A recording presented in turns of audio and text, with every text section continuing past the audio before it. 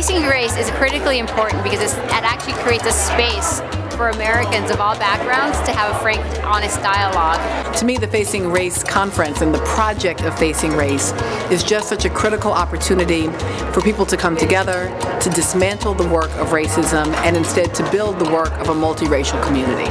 Working toward racial justice is never a solo endeavor. Without a strong community, we can't reach our goals. That's why I'm inviting you to Facing Race 2012, November 15 to 17 in Baltimore, Maryland.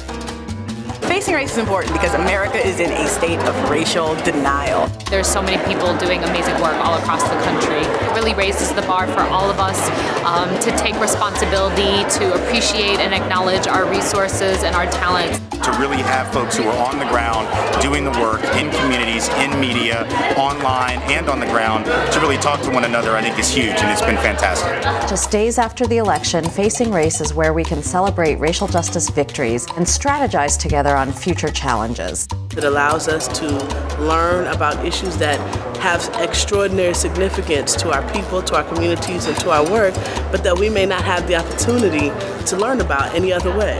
All of these things make us who we are, and all of these things have the potential to make us better persons.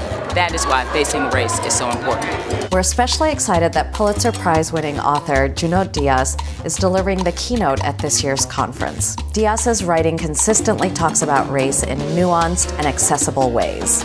You have a reality that race still impacts so much about people's health, their wealth, where they live, who they can become. You have to talk about race. That's why in my act and my work I talk about race a lot, because I want people to bring it up in different ways and talk about it in different ways. The discussion is where actually the racism starts to end. But yeah, I'd never heard the word post-racial before, so I went to a dictionary and looked it up, and I found out what it means. Absolutely nothing.